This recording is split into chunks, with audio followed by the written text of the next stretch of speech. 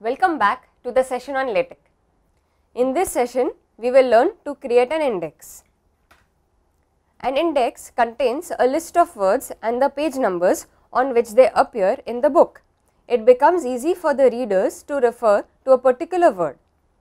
The IMakeIDX package needs to be included, which should then be followed by the makeindex command. Then we start marking the words to be displayed in the index using the command /index and the word in the curly brace. The printIndex command will display the index.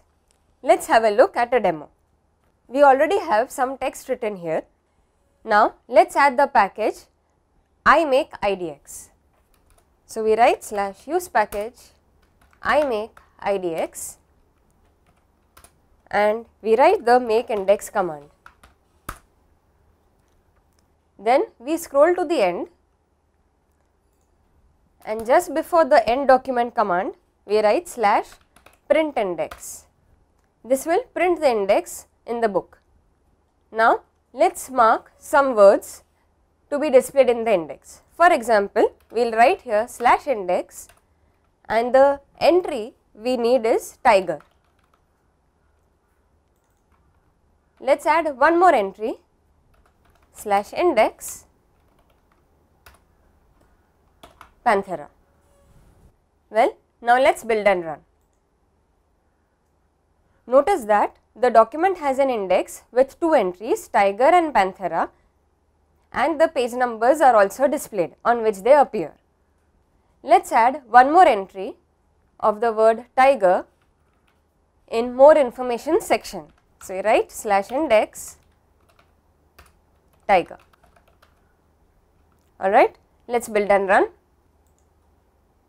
Notice that the page number 3 has also appeared next to the word tiger in the index.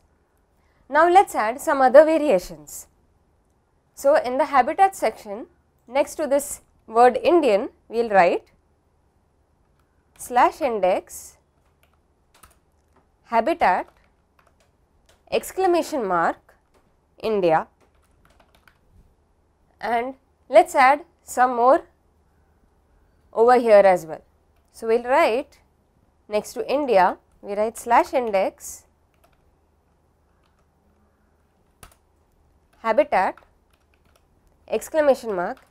India.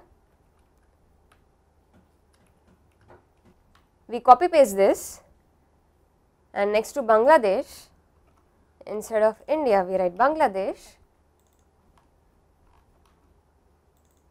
We keep the habitat here, and next to Malaysia we write /index habitat Malaysia, and next to South Korea we come and write /index habitat South Korea. Alright, let's build and run. Observe that there is a word called habitat. Under it there are words like Bangladesh, India, Malaysia and South Korea, having page numbers on which they appear. Sometimes you might want to list the word in the index, but rather than displaying the page number, you want the readers to refer to another word in the index itself. This is nothing but cross-referencing an entry in the index. Let's add such an entry.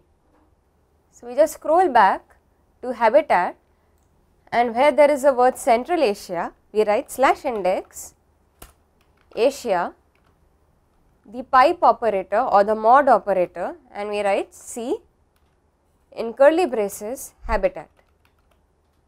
Let's build and run.